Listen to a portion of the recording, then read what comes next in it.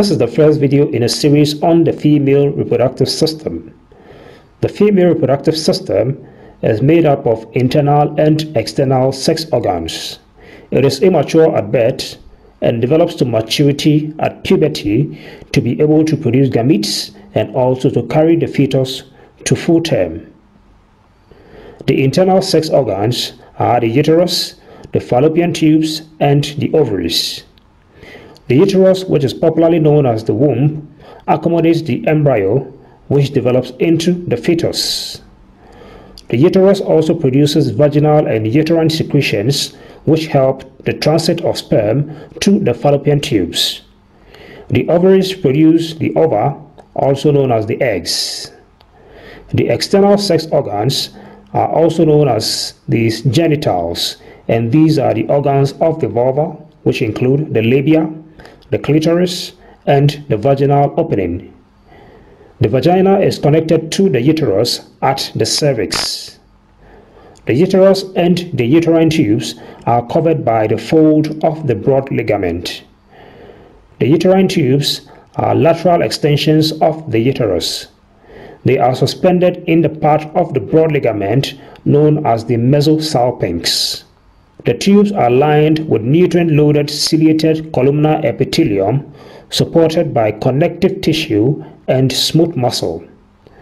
The rhythmic contractions of this muscle aids the movement of ovum or egg from the fimbriae to the uterine cavity, whereas the lining cells support it nutritionally.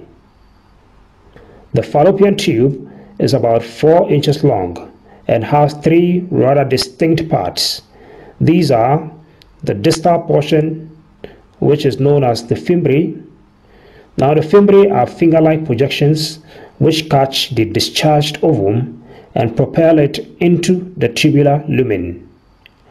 Next is the ampulla, which is the widest part of the tube. The third part of the fallopian tube is the isthmus. The lumen of the isthmus narrows as it enters the uterine cavity. The uterus is a pear-shaped structure about 3 inches long.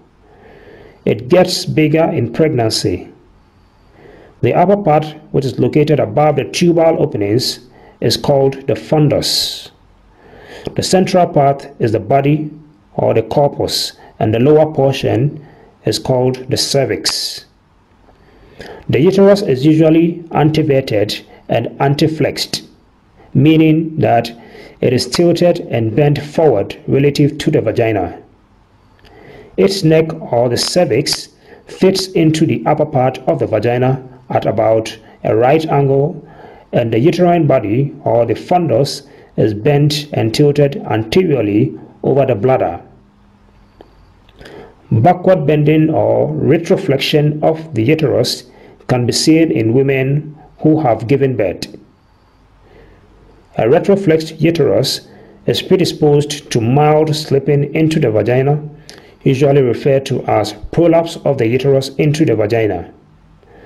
This is due to the fact that a retroflexed uterus is more in the axis of the cervix and vagina.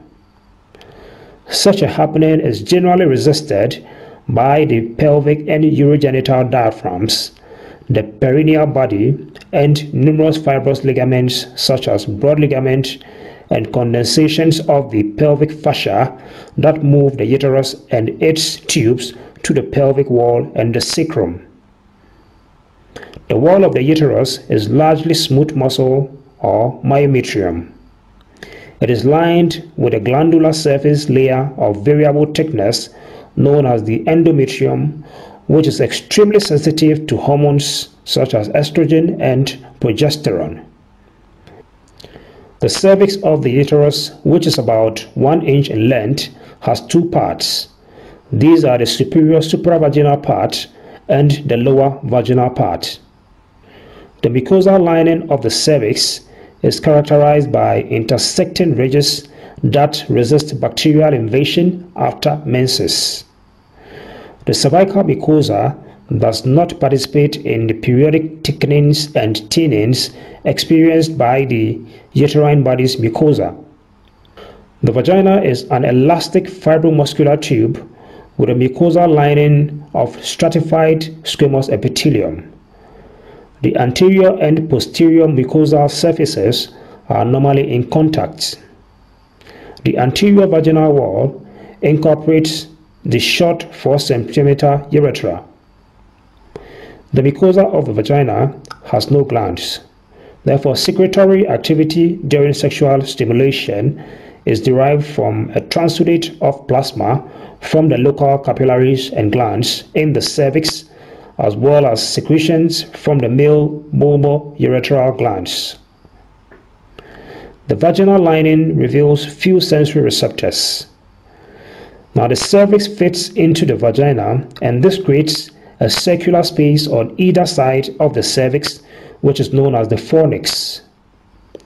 The posterior fornix is fibroblastic and is capable of significant expansion during intercourse. A central canal, which is known as the cervical canal, runs along its length and connects the cavity of the body of the uterus with the lumen of the vagina. The opening at the uterine end of the canal is called the internal os, whereas the opening at the vaginal end of the canal is called the external os.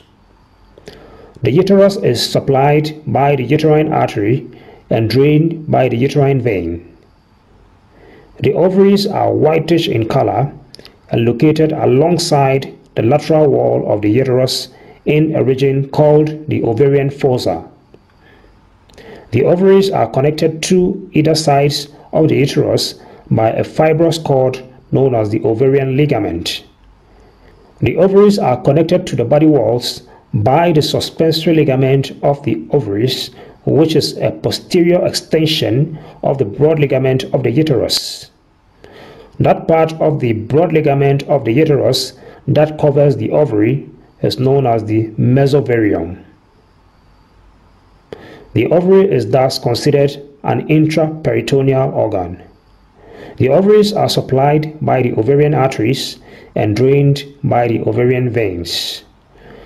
The round ligament of the uterus originates at the uterine horns in the parametrium.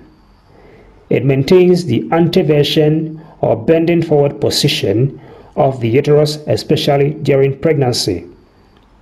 It is supplied by the artery of the round ligament, which is also known as the Sampson's artery. The primary organ of the female reproductive system is the ovary, which produces the female germ cells or the ova and secretes the hormones estrogen and progesterone. Each ovary arises on the posterior abdominal wall in the lumbar region during early fetal development. During embryological development, the ovary is interrupted early in its downward journey by the round ligament and is retained in the true pelvis.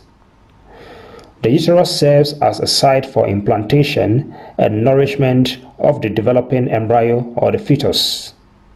The cervical portion of the uterus sits into the vagina and forms a fornix on either side of the lower cervix. The uterine tubes or the fallopian tubes provide a conduit or a passage for the newly fertilized or unfertilized ovum on its way into the uterus. The uterine end of the fallopian tube can also be an implant site for a confused fertilized ovum that implants there. This causes an ectopic pregnancy, which is potentially a life-threatening event. The vagina is a fibromuscular sheet. It receives the penis in sexual intercourse, provides a path for semen to reach the uterus via the cervix, and also acts as a birth canal for the newborn. The ovaries are connected to the uterus by the ovarian ligament.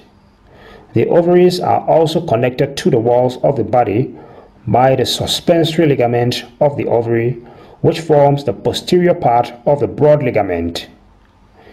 Between the uterus and the rectum, we can find the recto-uterine pouch, which is enclosed by parietal peritoneum.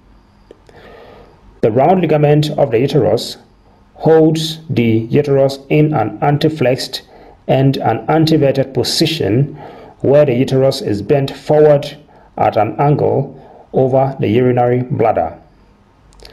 Between the urinary bladder and the uterus, we can find the vesico-uterine pouch, which is also enclosed by parietal peritoneum. The pubic symphysis of the pubic bones are located anterior and superior to the urinary bladder. They are held in place by the pubic ligaments. The external genitals are located in the superficial perineum. The labia majora are fat-filled folds of skin that arise anteriorly from the anterior commissure of the vulva. They do not merge posteriorly and therefore become part of the skin over the perineal body. Medial to the labia majora and on either side of the vagina and urethra are two thin, non-fatty folds of skin known as the labia minora. The space or cavity between the labia minora is the vestibule into which the vagina and the urethra open. These smaller labia can be followed anteriorly to the glans and body of the clitoris. Folds of the labia minora pass over the head and body of the clitoris, forming the prepuce and the frenulum. Unlike the labia majora, the labia minora merge posteriorly over the perineal body.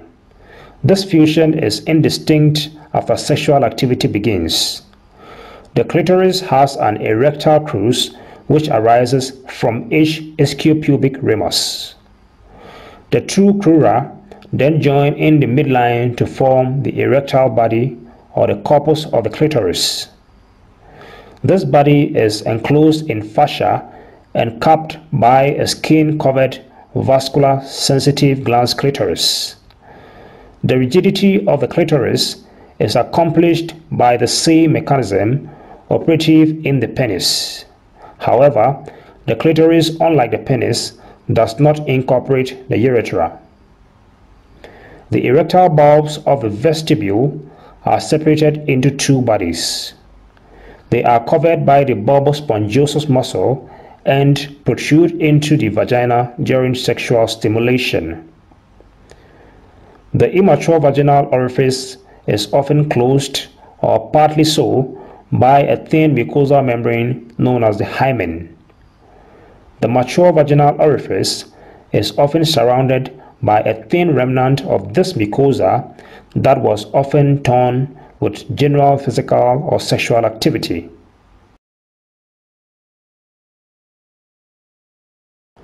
The ovaries are the primary organs of the female reproductive system. They are connected to the left and the right side of the uterus by the ovarian ligament. In an average woman, each ovary is about 3 centimeters long and 1.5 centimeters wide or smaller. Anatomically, the ovaries are located on the side of the true pelvis and attached to the posterior layer of the double fold of parietal peritoneum known as the broad ligament. Now, the broad ligament is spread over the ovaries, the uterine tubes, and the uterus like a blanket. Between the ovary and the opening of the uterine tube, which is known as the fimbria, is a space continuous with the peritoneal cavity. Upon expulsion from the ovary, the ovum must avoid this particular space, otherwise it will miss being picked up by the fimbria and into the uterine tube, which is an opportunity of a lifetime. The tunica albuginea is a layer of condensed tissue on the surface of the ovary. It is composed of short connective tissue fibers with fusiform cells between them. Primordial ova migrate from the embryonic yolk sac into the ovarian stroma and proliferate. Hundreds of thousands of these develop, but only a few hundred ever reach maturity. The two primary activities of the ovary are development of female germ cells, also known as ova, in the follicular phase, as well as secretion of estrogen and progesterone in the luteal or secretory phase. The ovary reveals many follicles in various stages of development in the cushion of cells and loose connective tissue known as ovarian stroma. An ovarian follicle consists of an immature epithelial germ cell, also known as an oocyte. Now, the oocyte is surrounded by one or more layers of non-germinating support cells. Development of an ovum starts with the primordial follicle, which is an oocyte with one layer of follicular cells. The oocyte increases in size and maturity as the follicle cells increase in number around it, forming a primary follicle. In secondary follicles, a small cavity known as the antrum appears. Now, the antrum is filled with follicular fluid, so it continues to expand at the expense of follicle cells, which are pushed away from the oocyte except for the single layer of cells known as the mature or Graafian follicle. Those cells secrete estrogen during the follicular or proliferation phase of the reproductive cycle. Follicles that cease to develop at any stage are said to be atretic. By the 14th day of the ovarian cycle, a glycoprotein coat known as the zona pellucida surrounds the ovum of the mature follicle, fully prepared for ovulation. A corona radiata of cells and the zona pellucida lined ovum bursts from the follicle into the waiting fingers or fimbria of the uterine tube. Now that the oocyte has been discharged, the ruptured follicle involutes, which means that the membranes close up. Some bleeding and clotting goes on, forming a corpus hemorrhagicum.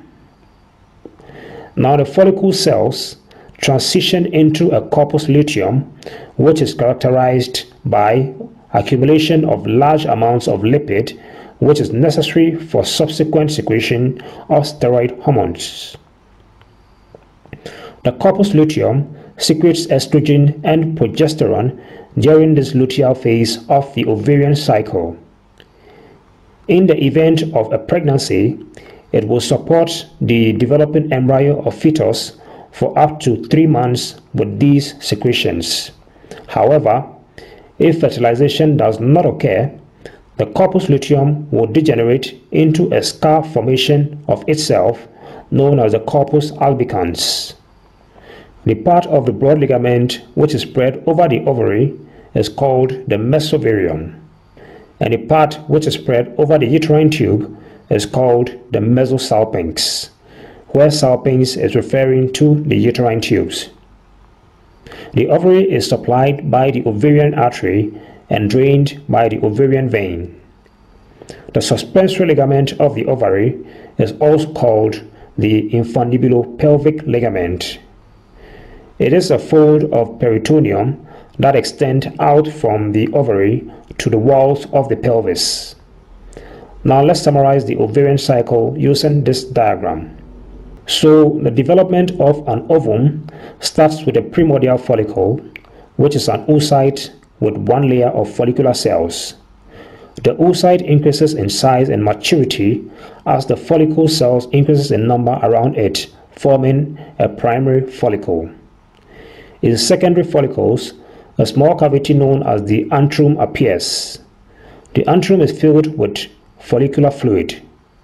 So the antrum continues to expand at the expense of the follicle cells, which are pushed away from the oocyte except for the single layer of cells known as the mature or the Graafian follicle. Those cells secrete estrogen during follicular or proliferation phase of the reproductive cycle. An atretic follicle is a follicle that ceases to develop at any stage of the cycle. By the 14th day of the ovarian cycle, a glycoprotein coat known as the zona pellucida surrounds the ovum of the mature follicle, fully prepared for ovulation. A coronal radiata of cells and the zona pellucida lined ovum burst from the follicle into the waiting fingers or the fimbriae of the uterine tube. Now that the oocyte has been discharged, the ruptured follicle involutes, and this means that the membrane closes up. Some bleeding occurs and clotting also occurs, which leads to the formation of corpus hemorrhagicum. Now the follicle cells transition into a corpus luteum, which is characterized by accumulation of large amount of lipids, which is necessary for subsequent secretion of steroid hormones. The corpus luteum secretes estrogen and progesterone during the luteal phase of the ovarian cycle. In the event of a pregnancy, it will support the developing embryo for up to 3 months with these secretions. However, if fertilization does not occur, the corpus luteum will degenerate into a scar formation of itself, which is known as a corpus albicans. Female germ cells proliferate by mitosis in the ovaries to form a large number of oogonia. These cells are diploid, containing 2 X sex chromosomes. They develop into haploid mature oocytes via the process of oogenesis. Now, this process is similar to spermatogenesis, however, there are some significant differences. The ovaries are a pair of organs that produce oocytes and reproductive hormones. They lie near the openings of the uterine tubes, also known as the fallopian tubes or the oviducts, that extend from the uterus. Finger-like projections from the uterine tubes, called the fimbriae, collect oocytes when they are expelled from the ovaries. The oocyte is carried into the uterine tube for fertilization and subsequent implantation into the walls of the uterus. The adult ovary is predominantly made up of connective tissue that supports a large number of follicles. Blood vessels and nerves are concentrated within the central medulla, whereas follicles are found in the outer cortex in varying stages of development. Oogonia begin oogenesis by entering meiosis I in week 12 of embryonic development. During meiosis I, the cell is known as the primary oocyte, and it is surrounded by a thin layer of squamous epithelial cells. The primary oocyte at this stage is developmentally arrested in prophase of meiosis I. The number of primordial follicles vastly increases during the fetal period, but many degenerate, leaving around 400,000 follicles available at puberty. No new oocytes are formed after birth. Now, with the onset of puberty, some of the primary oocytes continue oogenesis each month. The primary oocyte becomes larger and the follicular cells around it become cuboidal and the layer thickens. The follicle is now a primary follicle. The oocyte and the granulosa cells or the follicle cells produce a layer of glycoproteins on the surface of the oocytes called the zona pellucida. When a follicle forms more than one layer of granulosa cells, it is called the secondary follicle.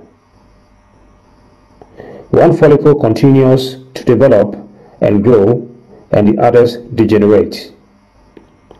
A cavity called the antrum forms between the layers of the granulosa cells, and a mass of follicular cells is now termed the cumulus ovaris. The connective tissue cells of this ovary around the follicle respond to differentiation and form 2 new layers. These layers are the theca interna and the theca externa.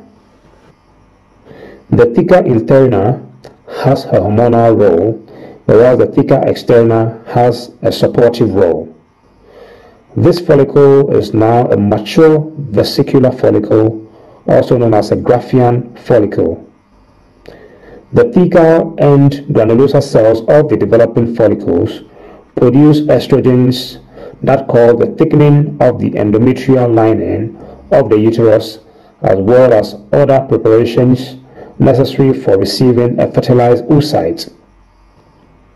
This occurs from days 5 to 14 of the menstrual cycle.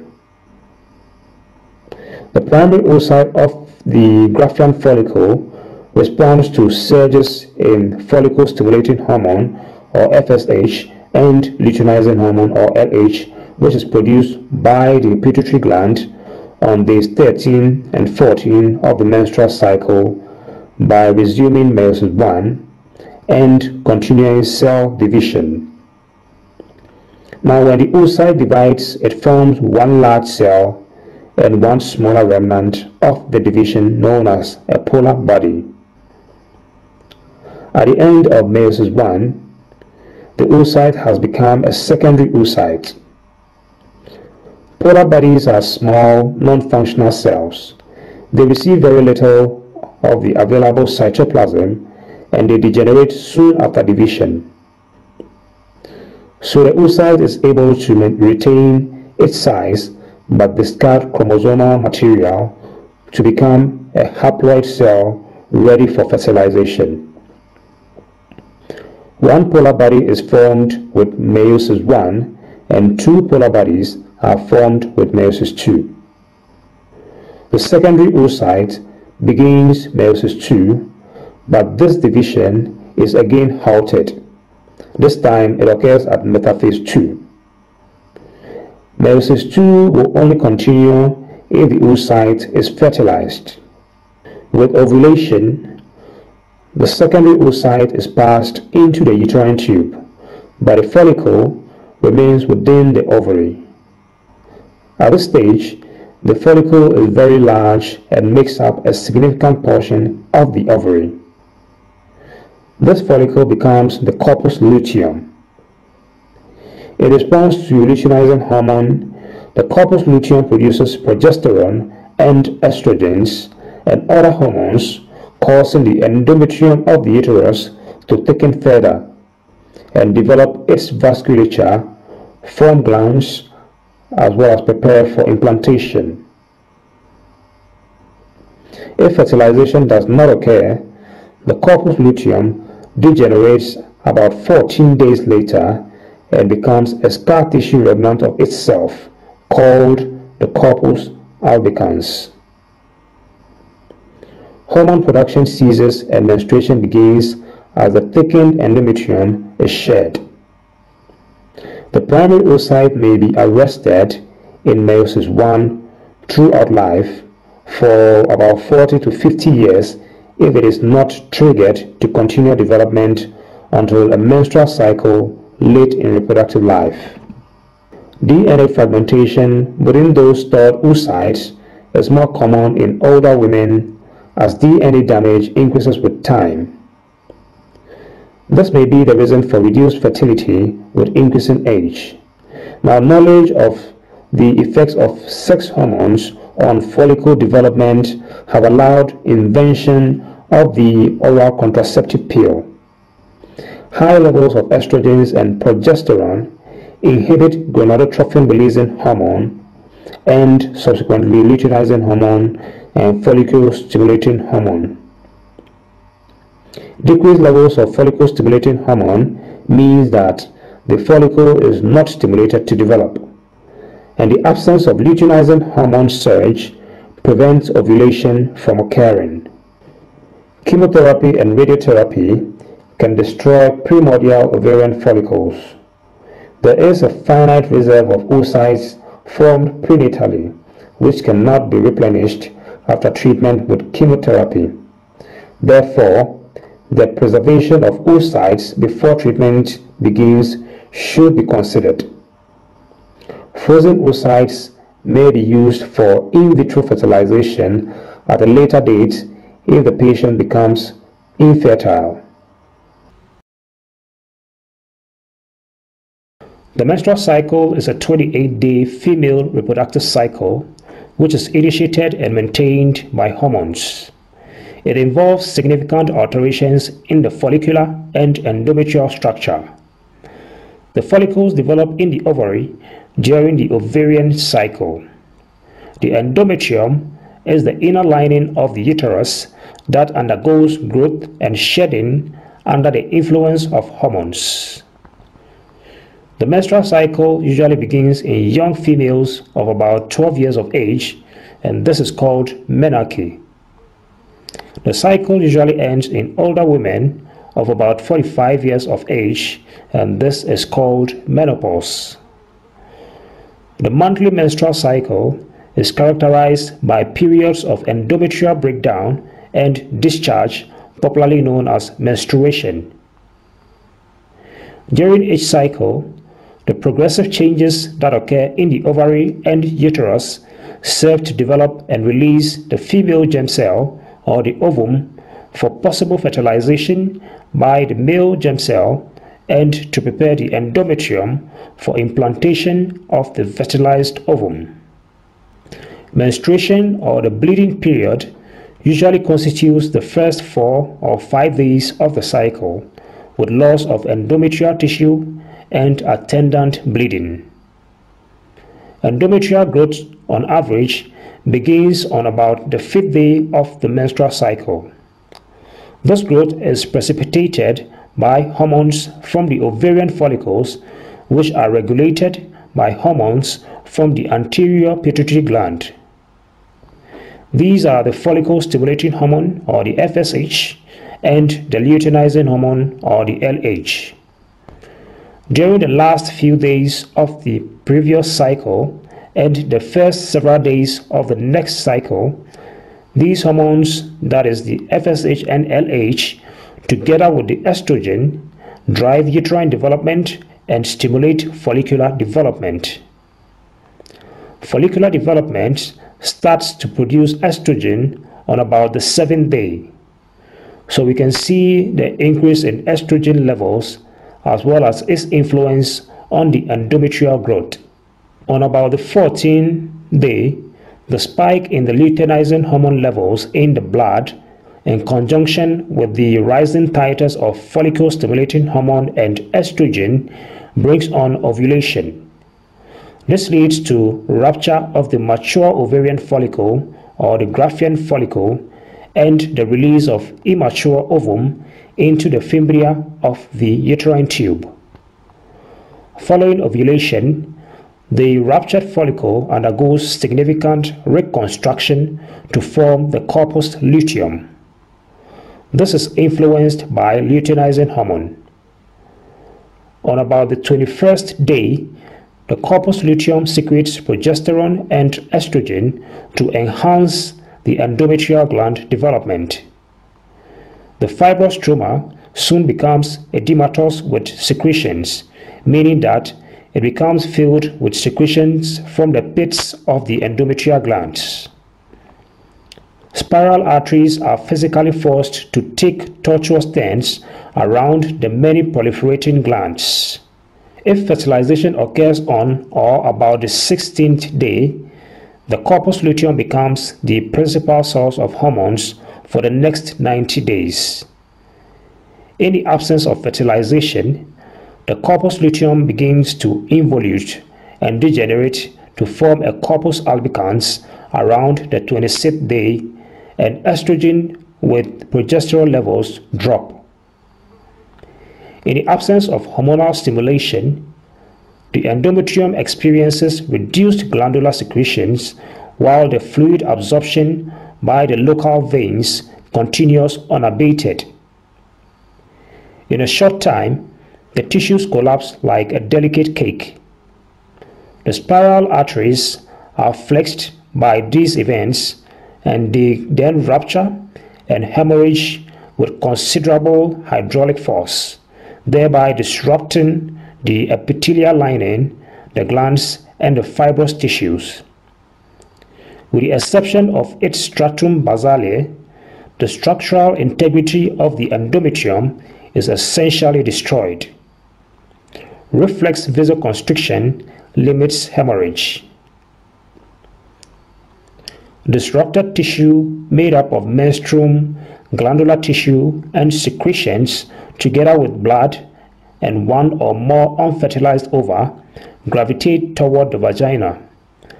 After 3 to 5 days of menstruation, only about 1 millimeter in height of the endometrium remains for regeneration. Within the next 2 weeks, it will regenerate 500% to a height of about 5 millimeters.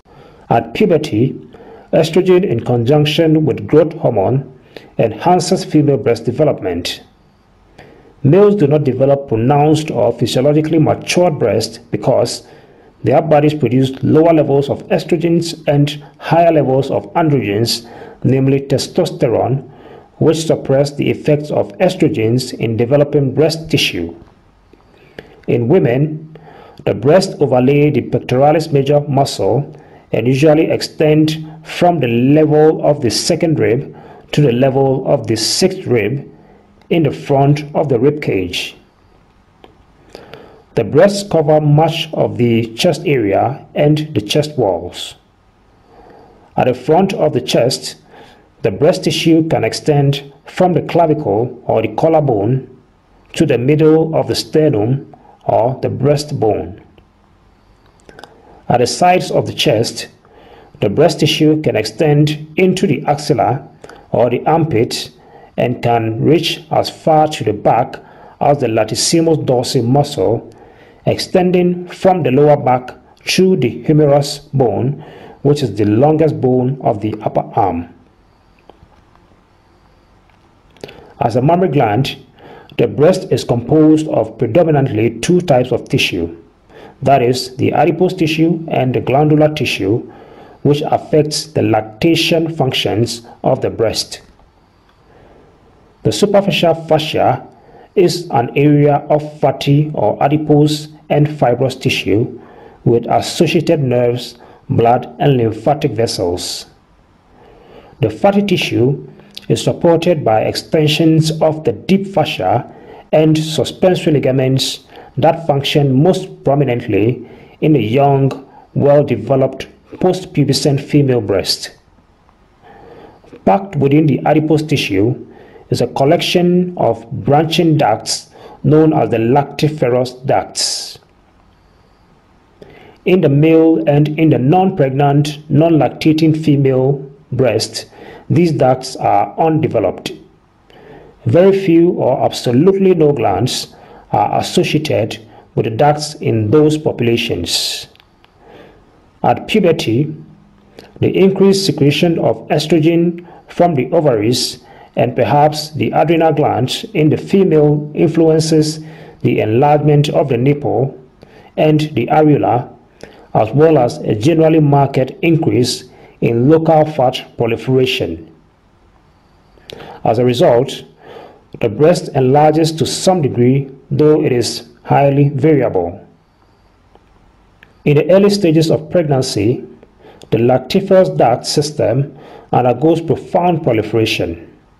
Small inactive tubular and alveolar or tubular-alveolar glands begin to form, which eventually open into the alveolar ducts. A lobule consists of a number of these ducts and glands. There are approximately 15 to 20 lobes, which consist of a number of lobules and an interconnecting interlobular ducts. The interlobular ducts converge to form as many as 20 lactiferous ducts. These ducts dilate to form lactiferous sinuses and then narrow again within the nipple. These sinuses function as milk reservoirs during lactation. The nipple consists of pigmented skin with some smooth muscle fibers set in fibrous tissue. Erection of the nipple may enhance flow of milk through the ducts. The circular areola is highly pigmented more than the surrounding skin. It contains sebaceous glands that may act as a skin lubricant during periods of nursing a baby. In the latter stages of pregnancy, the alveolar glands undergo maturation and begin to form breast milk. Milk production peaks after delivery of the newborn as a result of the action of several hormones influencing the gland cells. The movement of milk toward the ducts, which is called a letdown, and excretion of milk to the nipple is the result of neuroendocrine reflex mechanism initiated by the baby's sucking on the nipple. The lymphatic vessels are an important part of the breast. They drain the fatty portion of the milk produced during lactation. They also transfer infected material as well as neoplastic or cancer cells from the breast to more distant parts. These arrows indicate the potential lymphatic avenues for metastasis or the spread of infection. The most common channel of spread is to the axillary lymph nodes, followed by the apical nodes and the parasternal nodes, which are located alongside the sternum. In the average adolescent or prepubescent female, the developing breast possesses mainly the lactiferous sinus and lactiferous ducts with minimal fat. As she develops into a postpubescent adult, there is substantial amount of superficial fascia or fat, followed by development of glandular lobes during pregnancy and the enlargement of these lobes at the late stages of pregnancy and after delivery. Thanks for watching. Please like this video and subscribe to the channel. More videos coming up. See you in the next one.